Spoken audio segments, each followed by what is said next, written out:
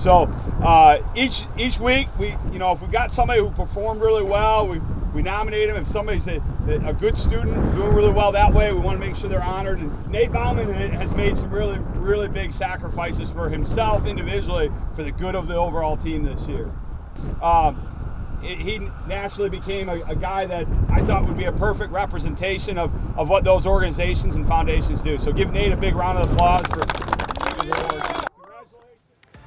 Congratulations to Nate Bauman, carrying a 3.9 grade point average for the Bobcats, and has transitioned from a fullback and defensive lineman to tight end and middle linebacker. To he and Coach Mensing, those changes have been big in their quest for a second straight state title. I mean, it means a lot because I went from getting the ball a lot last year to just blocking, but I know the team needed it, and I'm glad that it's helping the team succeed this year. It's a good feeling to know that he trusts me to run the ball behind him, because in our offense, we run a lot downhill, and the tight end blocking is pretty big.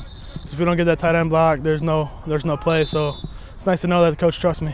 Yeah, I mean, he's made a switch on both sides of the ball, which is really significant. There's a lot to be learned when you change positions, and we knew he would be a great blocker. He obviously played fullback last year, so he's had a love for contact for some time. But at the tight end position, it is a little bit different, and so for him to be able to adapt and adjust to that's been huge.